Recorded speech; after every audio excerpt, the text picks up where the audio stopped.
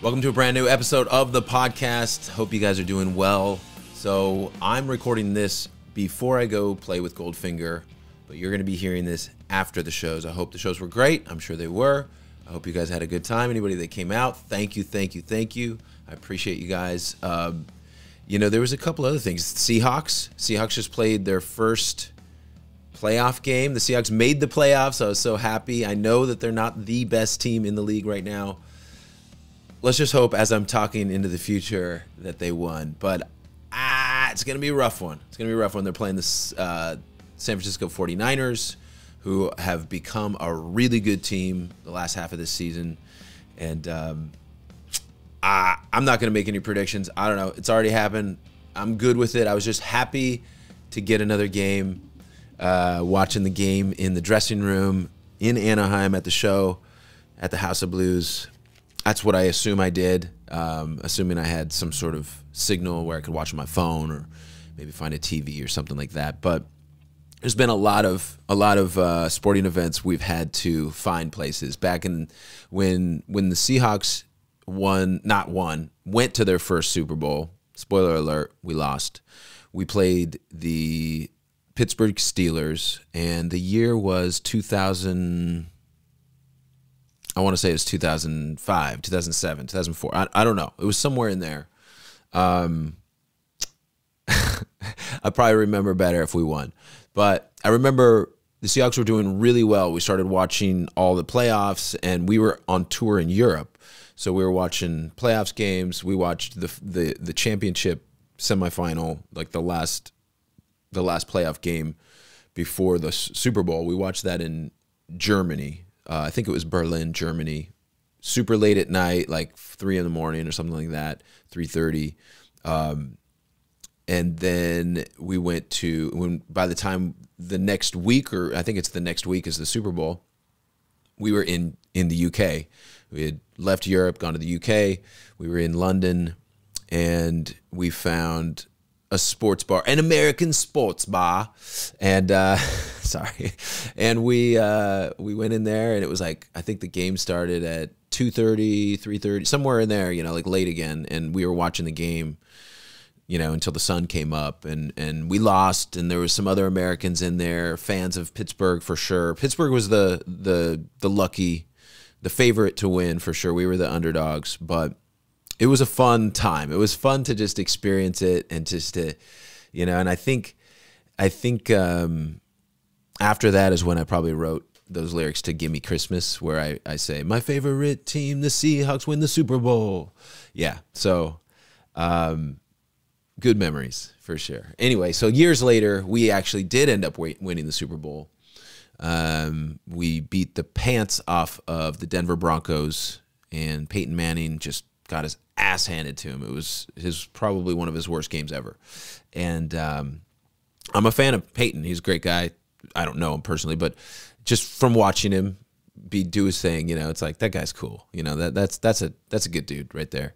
But we beat the crap out of Denver, and I've been slapped for it. You know, I wore my Seahawks jersey a few times on stage, but right after we won the Super Bowl against Denver, we played a show like a month or two later in Denver, and I wore my jersey, and I went up close to the stage, to the front of the stage, and this girl just goes smack and just slaps me right in the face. Man, I was just like, what? I was laughing. It was so funny. I was like, you know, I deserve that. Yeah, okay, all right, I'll take that.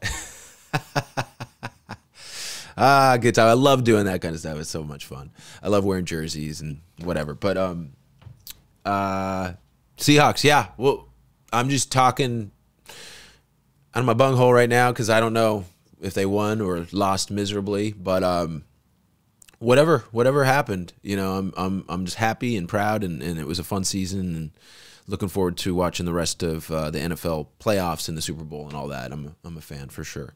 So, yeah, we'll see what happens. I've been reading, before we get to voicemail, I've been reading this book. I'm done with it now. I actually just finished it last night, and it's called The Circle by Dave Eggers. He's the author.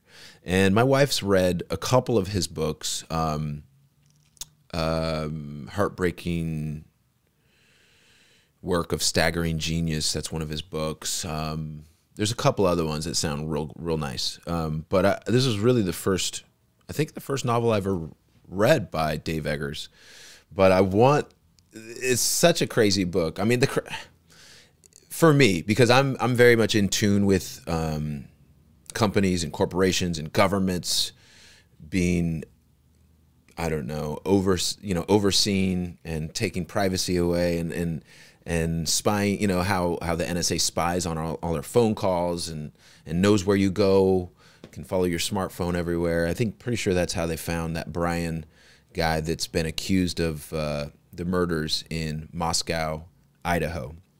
Now, if you don't know anything about these murders, don't worry about it. Like, just do your thing. But yeah, I mean, you can find people pretty easily. So it's kind of weird when you can't be found. Like when somebody does something really bad and the police are like, I don't know, we can't find him. It's like, come on, you find people so easily when you really, really need to. I don't know, but let me read the synopsis. Let me read the description of this book.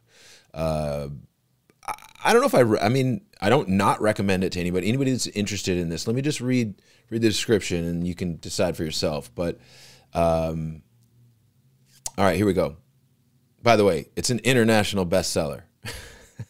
A best-selling dystopian novel that tackles surveillance, privacy, and the frightening intrusions of technology in our lives. A compulsively readable parable for the 21st century. Absolutely. That's a great description. I'll read more. But I'm not against you know, being tracked on certain things or people knowing where I'm going to be or something like that. It's just, I think if you choose or want to be private and live a private life, you should be able to without being off the grid. But really the only way to not be tracked and not be constantly bugged by like having people send you emails, having people send you text messages. Hey, I want to buy your house on a text message. Hey, did you vote for this candidate on a text? Like, who are you and why are you on my phone? Like crazy stuff. So let me read more of this description. When May Holland is hired to work for The Circle, the world's most powerful internet company, she feels she's been given the opportunity of a lifetime. The Circle, run out of a sprawling California campus, links users' personal emails, social media, banking, and purchasing with their universal operating system, resulting in one online identity and a new age of civility and transparency. Yeah. As May tours the open plan office spaces, the towering glass dining facilities, the cozy dorms for those who spend nights at work, she is thrilled with the company's modernity.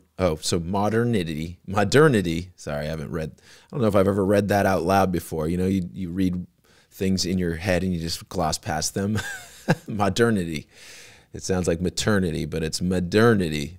It means like modern things, I assume. Okay, let me move on. And activity. Okay, so there are parties that last through the night. There are famous musicians playing on the lawn. There are athletic activities and clubs and brunches and even an aquarium of rare fish retrieved from the Marianas Trench by the CEO. Sounds like a great place. May can't believe her luck. Her great fortune to work for the most influential company in the world. Even as life beyond the campus grows distant, even as a strange encounter with a colleague leaves her shaken, even as her role at the Circle becomes increasingly public.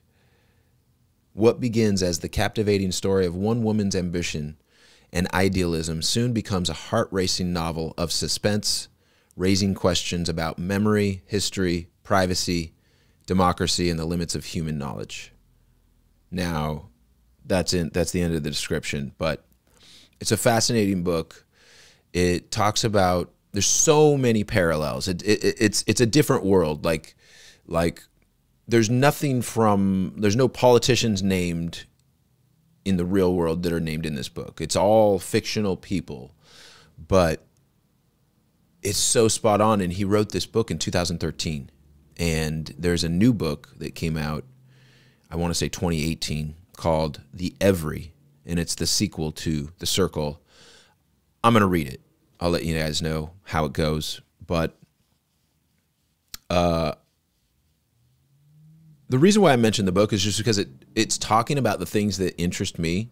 It's talking about the things that I've been interested in for a long time. And interested, even though I'm interested in it, I haven't spent a lot of time on it.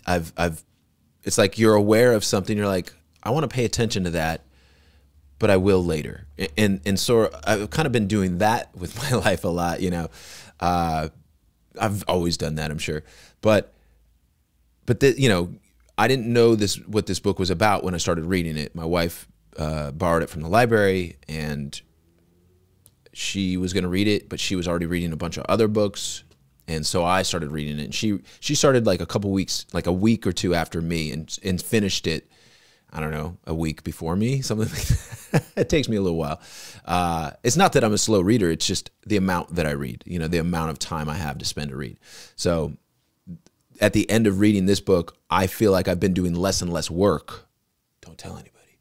Because I'm like, I want to finish the end of this book. And I'm just like, okay, I'll get to that video later. I'll get to this or that.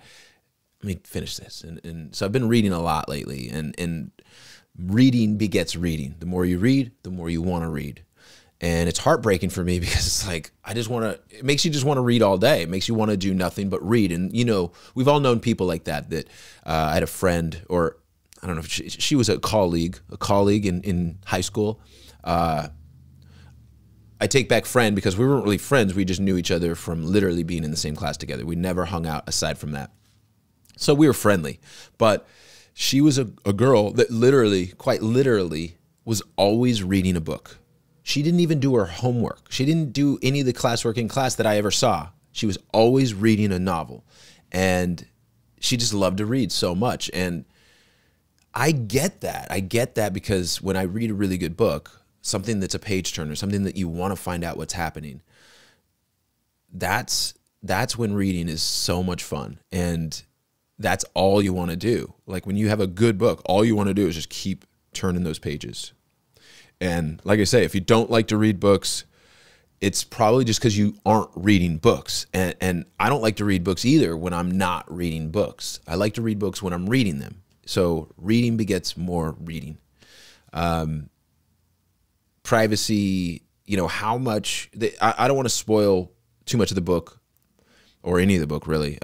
But they do talk about, you know, how can you, it's almost like this company wants to know everything there is to know in the world, literally everything, all in the open.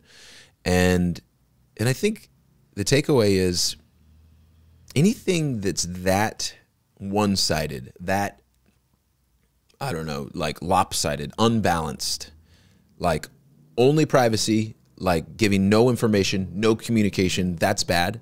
But also no privacy at all, always communicating, always telling everybody what we're doing, always, you know, here, I'm in my bedroom, I'm in the shower, you know, whatever, you know, there's too much TMI. That's a thing. Too much information, right?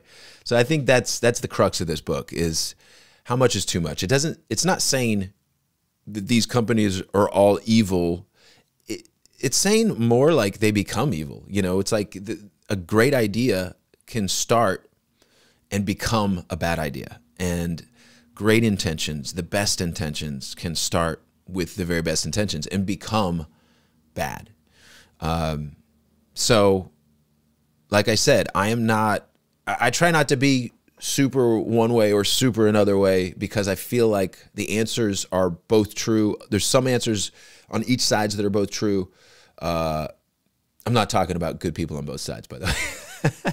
But I'm just saying, like, this thing could be true where, okay, I like my privacy. I like to have some time alone with my thoughts, where people aren't asking me questions or wondering why I'm staring into space, you know. On the other hand, if you're only shrouded in secrecy, then it takes a lot longer for us to learn and grow from our mistakes. It takes us, you know, a lot of people will go through life not knowing what somebody else could have just told them. Whatever it is. I mean, there's truth on both sides is what I mean by that. Between privacy or complete transparency. So, So I don't bring this up just to say that all corporations are evil, although most corporations are more evil than they're not.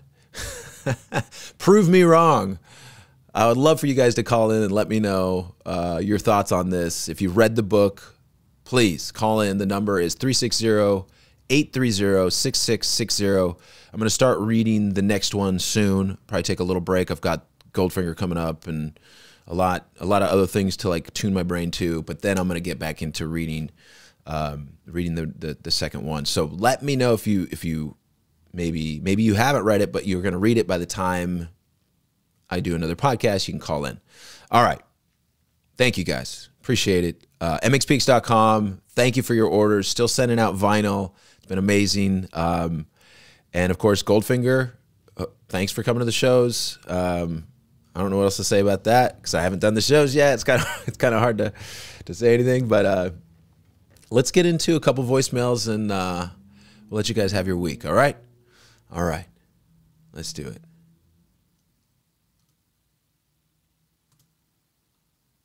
Here we go. Oh, shoot. Here we go. Hey, Mike, it's Jesse from St. Louis. Hey, was wondering if you could give us a little backstory on the MXPX logo. That crazy-looking guy or that kid, whatever it is. I guess I could Google it, but I feel like it'd be more interesting to hear it from your mouth. So, yeah, what's up with the logo? Where'd that come from? Cool. Great question. What's up, Jesse? Let me just start at the beginning. When we were working on our first album, Poking At Ya, we knew we wanted a mascot for the band. And we were already MXPX at the time, although MXPX stood for Magnified Plaid. But we knew we wanted to have like a punk mascot, something that was like on the cover, you know, doing something. And talking to Brandon Ebel from Tooth and Nail Records, he's like, well, I know just the perfect person. And he's like, John Nissen, he just did our logo. He had just done the main Tooth and Nail logo. That's like the square rectangle box, and it says Tooth and Nail Records. And he had just done Blenderhead's first album, where it's like a guy going like this, and there's a blender on his head. It's so cool, you know. It's just like the coolest. And we're like, yeah, let's have him do something. So I kind of just, I don't remember talking to John on the phone or anything. I don't have that memory. I wonder if John would remember, but I assume that it was through Tooth and Nail. Tooth and Nail talked to him, got him going on it. He would send stuff to them. They would send stuff to me. So when we got that first sketch of the Poking At Ya cover, it was this guy who was like a real skinhead looking punk. He looked a lot like Skankin' Punk from Circle Jerks, their logo guy. And it's just like this guy, like, it wasn't exactly like the Circle Jerks guy, because the Circle Jerks guy is just like skanking and going like that. But this guy that John drew was a skinhead, and his face was scrunched up, and he was like mad, and his fist was like in a circle, and it was like his arms were like done in a weird way to make his body look kind of like a circle. And it wasn't a bad drawing at all, but it was not the tone that we were looking for. And as soon as I saw it, I was like, you know, I wanted something more cartoony, more upbeat, more friendly. It could have some angst to it, but it should be a lighter angst. And I feel like I said something along those lines, and the first thing he came back with after that was the Poking At Ya Punk. And right away, it was a sketch of the record, and right away I was like, that's it. That's exactly what I want. Now, I didn't picture that in my head, and then he drew it. I just was like, make it more cartoony and more, you know, fun. Boom, he did it. And that's the Poking At Ya Punk. And the reason we call him the Poking At Ya Punk is because he first appeared on our first album, Poking At Ya. So we call him Poking At Ya Punk, PXPX, Punk Boy, whatever you want to call him, that's fine. Some people call him Spike. Some people call him Spike Boy. But we always called him Poking At Ya Punk because of the album. And our fan club's called PXPX, Poking At Ya Punks. All the fan club members, all our fans, they're they're punks. They're the Poconecha punks. So that's the history where the name came from and where he came from. And from there, you know, we just kept using them. We didn't use them for absolutely everything, you know, Teenage Politics, and then on Life in General, of course, we didn't use him. I wonder what it would have been like if we would have used the Poconecha Punk for every single album cover. That could have been really cool, you know, and it's fine that we didn't, you know. I think we do a lot, and now we certainly try to, but again, you know, we weren't necessarily thinking of all of this stuff from a marketing standpoint. We were thinking of it as what would be cool, what would fit us, what feels right for us, and to be honest, sometimes you can make the wrong decisions by doing what feels right for you. The wrong decisions monetarily or business-wise. But when it comes to your heart and looking back on all these years, thinking, okay, we did what we thought was right, but we also did what we wanted to do. That's beautiful. Like a perfect example would be Slowly Going the Way of the Buffalo. We had so many different cover ideas for that, and nothing just seemed right to us. It didn't seem to fit the music. And we could have just said, yeah, just put out like a Boy Scout cartoon guy that has nothing to do with MXPX. And instead we put out a buffalo picture that was like literally this sort of like archived picture I found in the, you know, the US archives, and changed it up a little bit, and voila, cover. You know, somebody got paid to do that cover that didn't even do that cover, because I did the cover for Slowly Going the Way of the Buffalo. But looking back, it's kind of crazy because people love that album, and nobody's ever once said the album cover is terrible. And maybe it is terrible. I don't know. I mean, but I think sometimes you get away with stuff like that when it's just you feel like you're doing what's right. You feel like this is how it should be. So yeah, there's the. Hopefully I covered the Poconecha Punk story well enough. All right, next one. Hey, Mike Herrera. We're big fans of you and the show, and you have a question. Do you have any advice for bands that are just starting out? Yeah, because we're a punk band. Yeah. I'm from Virginia, and we want advice. Yeah, like how to get gigs and stuff. And you're really cool. Yeah. Please notice us. All right. Thank you. Bye. All right, guys. Thanks for calling in. Virginia band. One thing you didn't do, first things first, when you called into a podcast and you're going to be on the podcast, you have to tell everybody what your band is called and where to find you. So, hey guys, my band's called MXPX. You can find us at mxpx.com. Follow us on all the socials, you know, whatever, like something like that. Now, you don't have to like sell yourself all the time. You could have just told me, hey, Mike, calling in. I would love to know, what do we do as a new band to gain new audience, to get shows, to put out an album, whatever it is. The band is called blah, blah, blah. That's actually not a bad name for a band. Blah, blah, blah. Blah, blah, blah. Or it could be a cool name for an album. Blah, blah, blah.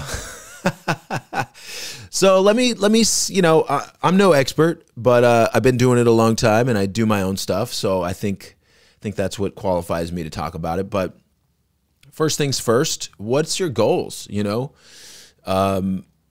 you don't all have to have the same exact goals as band members, but if you have similar goals, it's going to help a ton. So I would say first and foremost, what's the point? Are you guys just friends and wanted to do a band? Well, then your goal is to have fun. Your goal is to learn something. Your goal is to, so whatever it is, I think how you do stuff is you learn how to do it yourself. So how do we get gigs? Sure. Definitely ask around. I'm not saying don't ask me or don't ask people. What I'm saying is you're doing the right thing. Ask, find out, and then do it yourself. So if I was doing the same thing, if I was like, okay, I want my band MXPX to get some gigs. A little different. We have a booking agent. We have a history of shows and ticket sales and things like that. So it's not going to be the same process as a band that's brand new. So what you got to do is go, okay, one of our goals is to have fun, but another goal is to get gigs. All right. So do you have any recordings of yourself? don't go out and record a brand new album. Don't record a full-length album. What I would do is record one song, maybe 2 to 3 songs at the most. And what I would do is record those as cheaply as possible. Do it for free if you can. If you know somebody that's willing to do it, if you know somebody that has a Pro Tools rig in their bedroom and you can do some drumming and then like add some samples to that drumming. Listen to most punk records these days. They sound terrible and they're all fake drums and all that. So you can do it yourself is what I'm saying. Like people don't need a studio like we do, like with real drums. But getting back into gigs, if you have like one song or something to show people, it's nice, you know, just so they have an idea of where to put you with other bands, a similar bill.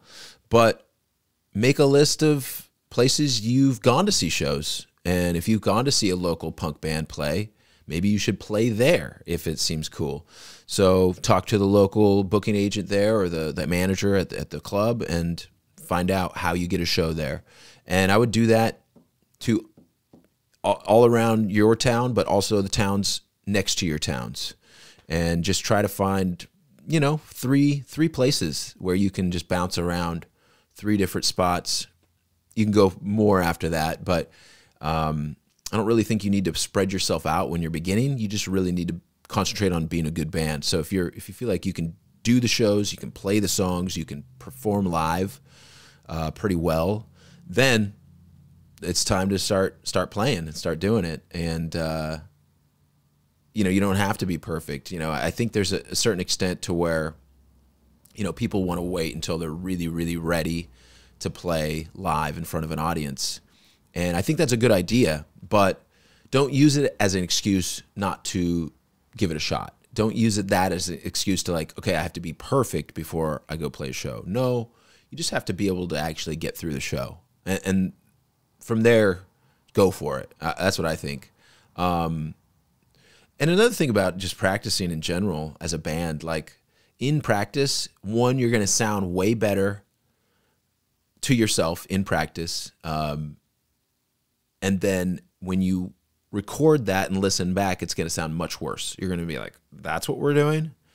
Okay, we need some work on that, you know? So there's a lot of facets and a lot of things to work on as a new band. But let's assume that you're good and that you write songs and you can play them and sing them or whatever it is you guys do. It's more about networking then and hook up and try to become friends with, be cool with other bands that have connections and can get you on a gig. That's another way to get gigs. Of course, emailing, DMing, all of that it's a way a lot of people do book shows, but I would say if you can start by going face-to-face and going in and just being like, we're a local band, we're trying to get some gigs, blah, blah, blah. Or, I mean, fake it till you make it and be like, hey, we're a band and we're looking to do some gigging here. But I just think face-to-face is better because they can ignore you technically, but it's much more rude. Now, if you send an email, a DM, easily ignored. And most of the time, it's not even seen. And when it is seen, it's going to take, you know, it's going to take a while for people to get back. Just imagine being a booking agent at a local punk club and imagine all the people that are emailing and texting you and constantly DMing you on all of the social media platforms. It must be insane. So I would love to hear from anybody out there that works in a club, anybody out there that works in promotions, that works in marketing, any of those things. Like, I would love to hear your thoughts on your experiences. You know, just it could be anything, to be honest. But call in. It's 360-830-6660. But what else? Okay, so we get gigs. Maybe we got one gig. I mean, today you gotta have your social media accounts. So find your band name, search it on Google and all the other places, and make sure that it's not like my band is called Milk, and then you like put Milk into Google and it's like a million articles, and you know you can't do that. You know, you have to like give it something a little more unique, right? So So that's why if your band is called Milk, it's, you know, your social media is going to be Milk the Band or Milk Official, Milk Band Official, whatever. You get my gist. Try to find something that is a little off the beaten path or that isn't taken, and get it for every single social media platform for your band. I'm sure you probably already have that by now, because people usually do that first before they do anything, which I get. Geez, I'm really sorry that I'm not more helpful, because everything is just work. It's just leg work, footwork,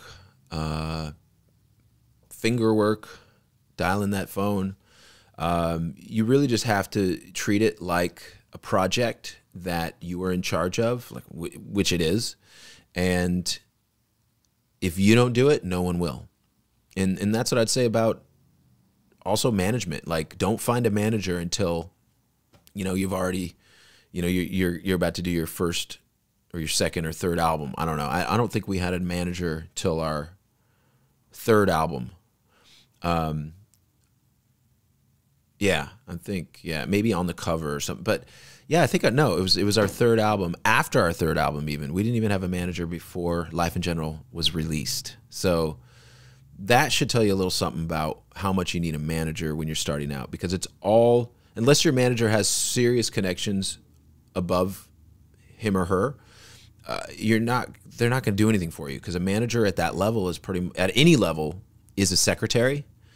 And until that manager creates revenue for you out of thin air by making a deal with somebody that you didn't already know or something like that, that manager is not really doing what a manager is supposed to do. A lot of people think managers are just supposed to like book flights and do that. Now they're very much making sure that stuff get done, but I would say you should be booking your own flights as a band, because you're the one that's going on the flight, you know. And I've had for years and years and years and so many years, we had a travel agent for the band, where they would do all our flights, everything, da-da-da-da-da. And after a while, of course, the internet and all that has gotten a lot easier to do it yourself. But I eventually was just like, everybody would complain about this little thing or this little thing or this. And I'm like, you know what, guys, I'm going to start booking the flights. You let me know. And I know already what we want. I mean, for the most part. But you let me know what you need and I'll make it happen. And I've started doing that. And voila, it really works. It really makes a huge difference in our happiness, in our contentness, in our, you know, whatever life happiness meter. I don't know what you call it, but yeah. All those types of things, learn to do as a band, learn to do as a human. It's going to make you not only a better band, but a better person, because you're going to be like, I learned to do all this because I was in a band. And maybe that band doesn't go anywhere, but the next band you're in, or the next job you're in, or the next relationship you're in, that'll make a huge difference. Now, back when I started out, bands, when they got signed and they went on tour around the world and they were doing really well, selling records, selling tickets, the MO, the mode of operandi or whatever was, is that how you say it? The MO was, once you're at that level, you don't have to work. You don't have to do anything. You know, you just do the show and then get on the bus and chill, you know. And there was plenty of years where that's kind of what we did, where, you know, I wasn't editing video, or I wasn't, you know, we would do interviews. I mean, that's part of the work too, but interviews, signings, performances, songwriting, that was what my job was, you know. And then of course, over the years, I started learning other aspects of business and what it takes to make the train run. And it takes a lot. It takes a lot more than what I was doing. And you know, that realization is something that I think bands get a little glimpse of much earlier nowadays. Like if you start a band now, yeah, you're going to have to do everything. If you started a band then, you still have to do everything yourself to a certain point. But once you get to a certain level, it all takes off and you're good, and then you're fine. But that doesn't exist anymore here. I think it might exist maybe in the really, really far reaches, you know, like, but even somebody like a Taylor Swift, you see they're constantly working. And yes, she has a big team that does a lot of the, she probably doesn't book her own flights, right? But she probably does a lot of things that I didn't do back in the day that she wouldn't have done back in the day. But because today's today, and you know, all the technology we have, everything's connected, the internet, things have changed. So learn to be your own manager, learn to know what you want, learn to guide your band and your look and your perception, the way people see you.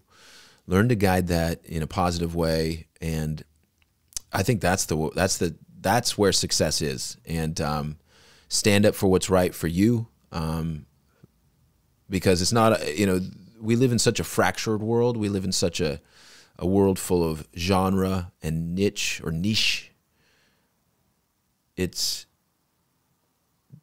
preference, you know, it's all about preference a lot of times. And yeah, there's a few main basic ideas that I think are not preference. I think are good and bad. But aside from those few things, I think we live in a world that's just never-ending choice, never-ending tributaries that branch off from our main ideas. And it's not a bad or good thing. It's just different than the way it used to be. It's different. It's like continuing to just splinter to all these tributaries. But what that tells me is just embrace your family, and I do consider you guys part of that family. And I don't have any ill will towards people that don't come along with what we're doing. And it's like, I get it. Like, everybody's so busy. But there's just so much. So it's important for me to sit down and really try to just not go too fast on everything, because there's plenty that I'm going on. But it's like we just got a bid on a new roof for the studio, and you know, which one's the right one? Do you pull the trigger on this one? There's like, I know this guy, I know this guy, I don't know this other guy, so he's out. You know, it's like, but it's just, there's so many choices. And so for me, realizing that it's okay now and again to slow down, because that's, I don't know. I don't mind slowing down now and again. Now, and I'm not talking about music.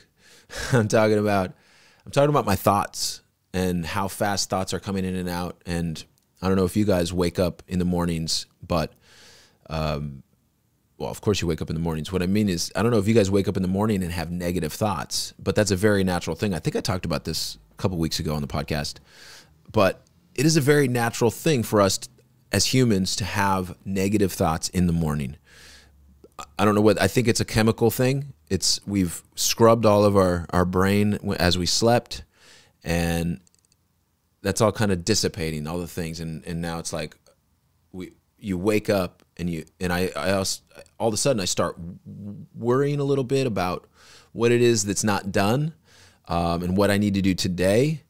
And a lot of times it's things that I literally can't do right this second. Like, I'm not going to get up and start working on this thing. Like, I'm going to do it tomorrow, or I'm going to do it this afternoon. But it still makes you worry. It still gives you that tightness, you know? It's probably different for different people. But for me, it's almost like a tightness in my chest, and I frown and I frown. So, I don't know. Wow. Blah, blah, blah, right? Good name for a record. All right, call back in. Let us know what your band is called and where we can find you. And if you're not ready for all that, call back in and say, we don't even have a band name. What are some good ideas? Maybe we can help you find a band name. Would love to. I have like, what I do is anytime I come up with ideas like blah, blah, blah, I don't know if I'll do that one, but I'll write it down in my phone. I'll write like voice memos and be like, da-da-da-da-da, and possible album title, possible song title, you know, song titles, album titles, band, possible band name, things like that. It's fun. All right, one more voicemail and call it a day. Thank you, guys. Hey, what's up, Mike? It is Gideon. How's it going? Shake the memory tree. You played my 29th birthday about 7 years ago almost now, of a private show in a small town in Illinois. And then I caught you about a year later almost at the Triple Rock with Masked Intruder, and I brought their meatball sub that they demanded. And then the next night I was at Tinley Park for the 350 Fest. Good times. 350 Fest was great. Picked up my favorite MXPX hoodie there, and was wearing that and standing back behind the merch table talking to you for like a good 30 minutes. And when I went back to like the beer tent to get some beer, guy pointed to my sweatshirt, said something about MXPX that I didn't hear. I said, yeah. And then he handed me back my drink tickets, and nobody took drink tickets for me for the rest of the evening. And I realized it's because they asked if I was with the band. That was cool. And then hanging out the after party with you guys afterwards was neat too. Me and the drummer of Bayside arguing over who liked Chinese food more. Anyway, just thought I'd shout out and say hey, because haven't done this since you started posting that number. So keep doing what you're doing, man. Rock on. Haha, Gideon, yes, I remember, dude.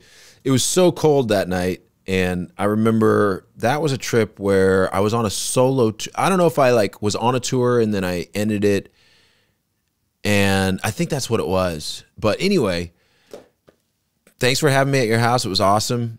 Brian Bouchelt was at that show. Jake Langley was my driver for that show, and it was a cool party. It was a cool party, and I remember hanging out with you at 350 Fest. That was so much fun. Yeah, 350 Brewing, great company out of South Chicago. Wish them the best still, you know. That's funny that you got free drinks the whole time because they thought you were with us, which is great. You know, you should get free drinks.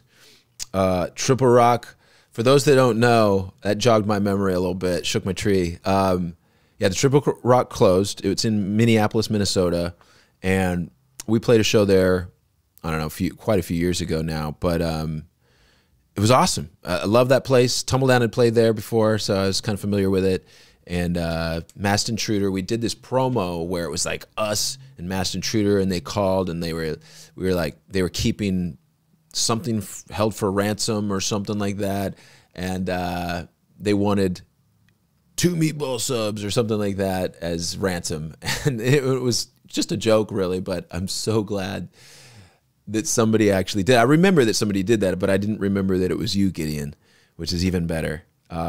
You're a trooper, you're a team player, you're a sport. I love it. And that's probably why, you know, you being so cool was why we allowed you to hang out at the after party, the after show party at 350 Fest. Because you are a guy that's easy enough, even though you're a big fan, you're totally cool, even though, like, that's not a bad thing. But you were cool, man. You were fun to hang out with. You weren't all weird. You were like fun and happy. And I think that's the key. If you ever come up and want to hang out with us, just don't be weird, be fun and happy. And if you're weird, that's cool too. We love you anyway. Because I'm a weirdo a lot. Believe me, I get weird, you know, sometimes. But we all do socially, right? We do. That's just the way it is. And sometimes it's weird, you know, when you think you know somebody so well, like me talking on this podcast all the time. You do know me. You do know me pretty well, but it doesn't mean I know that. You know, I'm not thinking that all the time when I'm out there talking to people. So I just try to play it real cool, play it chill. I didn't know you liked Chinese food more than the drummer of Bayside, a little Chris. But good. I mean, because I'm pretty sure he likes Chinese food a lot. I don't know I'm trying to think what else, but I just you know what I remember aside from your party was leaving your party. We were driving. I don't know. We were driving kind of far. I think we were driving to Pennsylvania that night. I could be wrong. Could be wrong because we were in Illinois, so maybe we weren't driving all the way to Pennsylvania. But I just remember having to take a leak after we left your house, and we were on some main road, and there was a big parking lot, and it was freezing. I don't think it was snowing, but it basically was cold enough to snow, and it was just a really weird, stormy situation. And I got out and I like peed on the side of a building. Yeah, and then we left town, but we made it. Thank you guys so much for your calls. If you want to call in, please do. 360-830-6660. And shout out to Bob McKnight for producing and doing what he does for the podcast, editing, all that. His podcast is called The Bob and Katie Show. You can catch it anywhere you hear podcasts. This one too. Would love you guys to let me know whether you listen on video or do you listen on the actual podcast apps. Because if you don't listen on video, if nobody's watching on video, maybe I don't need to put out a video every week because that's just, not necessary. You tell me. We're going to do a survey. Something that's been a big part of that book, The Circle, that I was talking about at the beginning of the show, was they do this like company-wide survey where everybody has to vote for something. So you guys let me know. YouTube, yes or no? Do you want me to keep doing video? If it's not necessary, then why do it, right? If nobody's watching, why bother? That's it. That's what I want to know. And until next time, and where to put it, I don't know, wherever you're listening to this, wherever you usually see the podcast stuff, whether it's Twitter or Instagram or Facebook or YouTube, one of those. Check them all out. All right. Until next time, you guys, have a great week, a great next week, and I'll hear from you on the phone call. Cheers.